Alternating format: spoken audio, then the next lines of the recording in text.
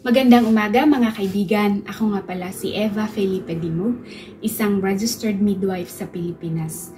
At isa po sa aking advocacy ay ang pagbahagi ng mga impormasyon tungkol sa kalusugan na pwede pong makatulong sa mga kagaya kong midwife o iba pang healthcare professionals sa pagbibigay ng mga health education sa kanilang health center or catchment areas.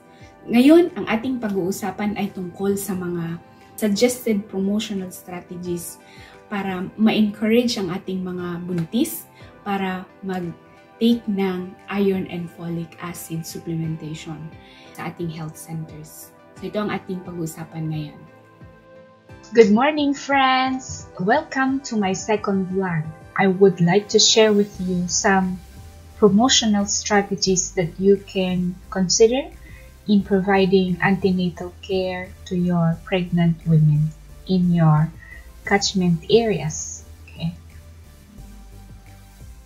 In my last vlog, I was able to share with you about information on the benefits of iron-folic acid supplements and what are the risks that that might happen if this supplement is not taken by pregnant women.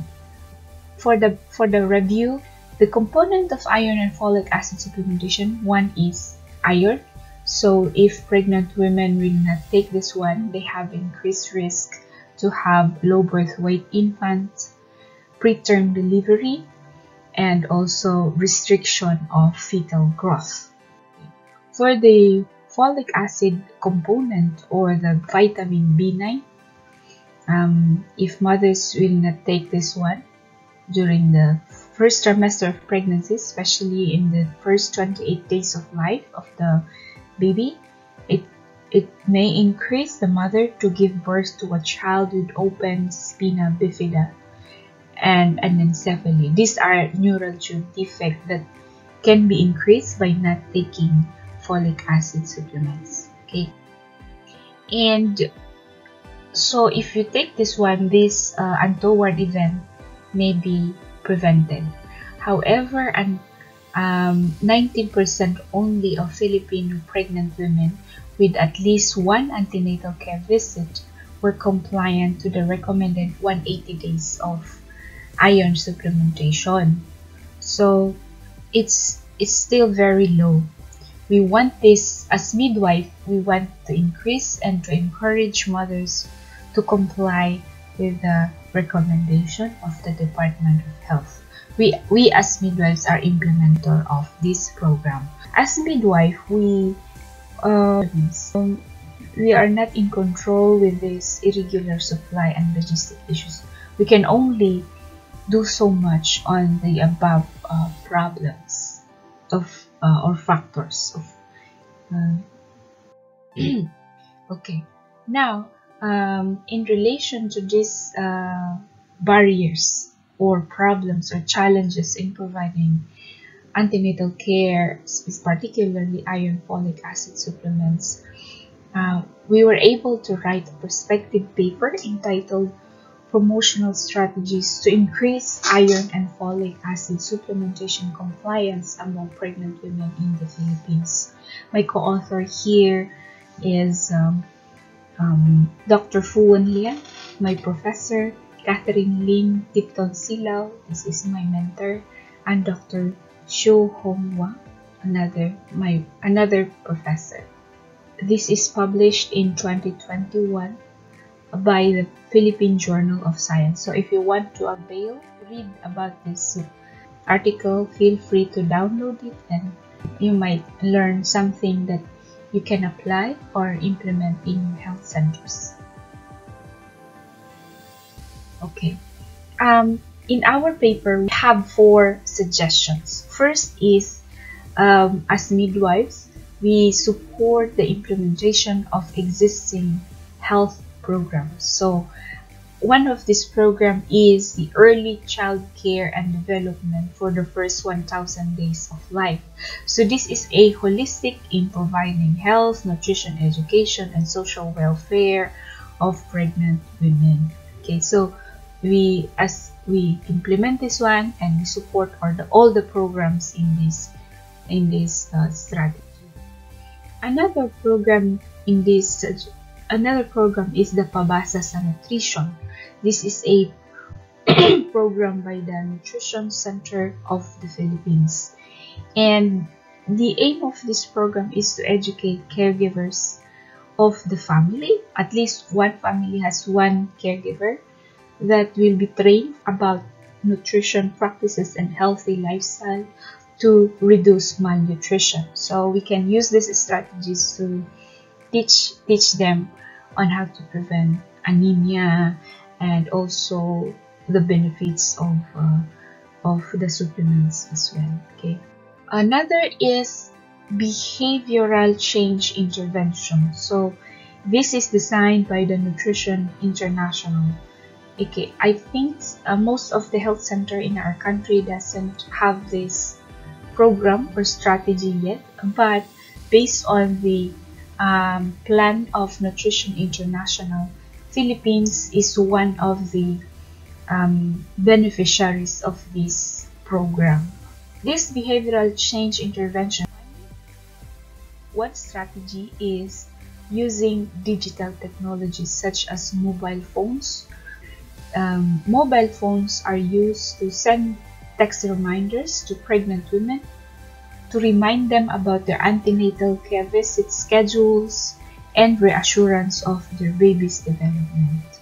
For adolescent women also, we can partner with teachers to send text reminders or health information to motivate them to use iron and folic acid supplements, and to provide information about the risks of anemia and benefits of the supplements. Remember that the folic acid is best taken before pregnancy. In other countries, they recommend it 6 months before pregnancy. Others would recommend it 1 year before pregnancy. So in the Philippines, teenage pregnancy is increasing, so promoting the use of iron and folic acid supplements will prepare them and treat any anemia during the pre-pregnancy period. Our second suggestion in this paper is to improve health education and counseling. We avoid discouraging condition in our health facility, like the long waiting time. We try our best to minimize the long waiting time of our client, because this was found as a barrier that women are discouraged to come to have their antenatal care. During health education and counseling, these are the important issues that we need to tackle about the promotion of proper nutrients, the prevention of anemia in pregnancy through the proper diet and also the supplementation. Especially, we include in our health education and counseling about the benefits and importance of the supplements and the benefits of early initial visit, like in the first trimester of pregnancy or before pregnancy, and more frequent antenatal care visit, which is at least 4 antenatal care visit. And also how to manage the side effects of the supplement. I think it would also help us if we educate our pregnant women that the side effect that they may feel might be a result of their pregnancy, but not the supplement. Okay, so I think we need also to discuss what are the things that changes during pregnancy that they might relate it to the supplement. Okay, and in our health education and counseling, it would help us also to use standardized teaching materials across healthcare providers to ensure that we have a uniform information being disseminated to our pregnant women. Our third suggestion in the paper is to follow up and monitor the supplements uptake of our pregnant women. One is to involve family members and use mobile phones for text reminders or calendars. So it will help healthcare providers if we partner with family members to remind about their uptake, about their supplementation. And another one, if we do a home visit, we must monitor and count the iron and folic acid supplements. If it's few tablets, then we provide additional tablets just for them to complete the required or recommended supplements. Another is the use of home-based mother's record. Through this prenatal book, we will check and monitor the amount that we gave them, how many pills that we gave them, so that we can provide additional supplies. By the way, home mother's record is very helpful for our pregnant women because it contains information that can help us to teach them about pregnancy, what are danger signs, the schedules of immunization, deworming, dental checkup, and what to prepare if they will give birth, and also the growth and development of the baby, even their tetanus toxoid is there. So the home-based mother's record is not only to check for updates and monitoring of their pills, but also it helps us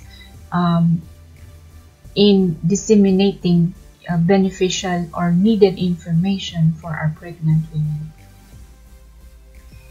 Okay, our fourth suggestion is timely and frequent antenatal visit. Timely means early antenatal care visit. First trimester, as soon as possible, the mother should go for antenatal care visit in our clinic. Okay, we can do this one by involving trained community key persons. In our country, there are tribal leaders. We can partner with them and we can train them about the supplementation and the importance of antenatal visit. Okay, so this was found to increase initial care visit by 50% and at least 4 antenatal care visit by 50%. Even the key leaders, even barangay officials, will help us encourage our pregnant women the importance of the supplementation. Okay. Another one is family support and the presence of husband or men during prenatal or antenatal follow-up visit of pregnant women. It shows that the man supports the pregnancy of pregnant women. Those are the 4 suggestions that could help us in encouraging mothers to take antenatal care visit. If you like this video, comment below for other suggestions that I may discuss or share with you for our next vlog. Thank you so much. God bless you all.